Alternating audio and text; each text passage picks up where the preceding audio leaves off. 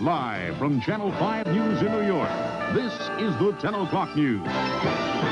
Well, there is a new way of doing breast surgery that's making things a little more pleasant for women. Dr. Joe reports on going under the light instead of the knife.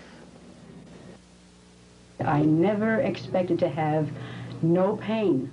3 months ago, Joe DePesca had part of her breast removed for cancer. Instead of a scalpel, her surgeon used a laser.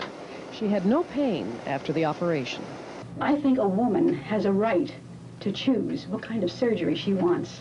It's our body, and if you can eliminate pain and trauma, why not? Laser is an intense form of light which is converted into heat energy. That heat energy literally vaporizes our tissue, since our tissue is made up of over 80% of water. The virtue of the laser is its precision. It cuts exactly where the surgeon wants, leaving normal tissue on either side unharmed. In cancer surgery, there's also a second possible benefit, and that is by sealing blood and lymph channels on either side, it prevents the spread of cancer cells. But for people like Beth, whose lump was removed in 11 minutes and who is ready to go back to work tomorrow, laser is a great convenience. Breast cancer. Until recently, surgery often meant terrible discomfiture and disfiguration. But in our Health Watch this evening comes word of a new and improved way to treat breast cancer. Health and Science Editor Earl Ubell reports now on this promising new use of laser surgery.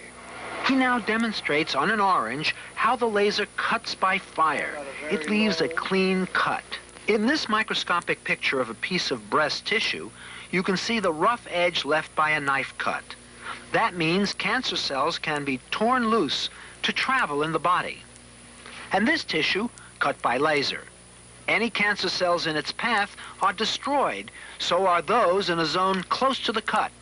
The evidence is not in at all as to whether this particular laser treatment gives a better cure. That is, whether it prevents the cancer from coming back. But it has many other advantages. The main advantage of laser surgery of the breast is that it's painless to the patient. That's because the laser doesn't make nerves swell up. And it's bloodless because these small blood vessels are sealed by the heat. What's the good news? I feel fine. I'm just coming out of this now. It's all over. Everything looks good. And it's something that I'm really glad I had taken care of. Dr. Joanna Shaw, Channel 5 News.